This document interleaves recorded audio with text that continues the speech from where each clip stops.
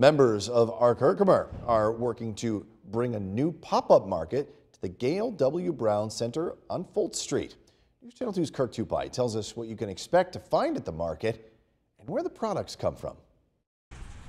ARC Herkimer is set to open a new pop-up market.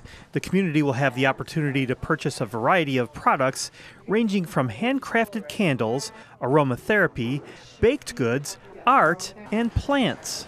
Lori Ingersoll, the Assistant Supports and Services Director at ARC Herkimer, says all the products are handmade by the clients. It gives them the ability to make a product and be proud of that they're doing.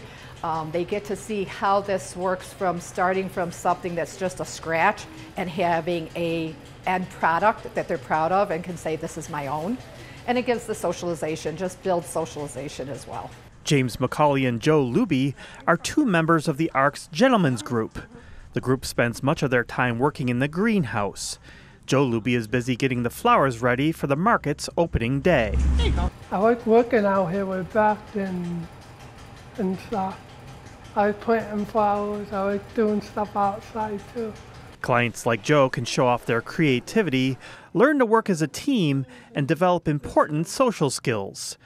Direct support professional Morgan Roberts says this group puts their heart into the products they make and the people that they work with. I wake up every morning and I'm super excited to come to work. That's the best. It's amazing. They're always great. We always have fun. We're always doing activities. All the proceeds from the pop-up market will go back into providing programs for the clients at the ARC, and Lori Ingersoll is hoping the public will support their efforts. Just to have them come and see what we're about and what we can do, and then hopefully they come and they keep coming and they keep coming so that we can keep showing them what we're capable of doing. ARC Herkimer's pop-up market will be open here on Folts Street every Wednesday starting May 15th through October 16th from 10 a.m. until 1.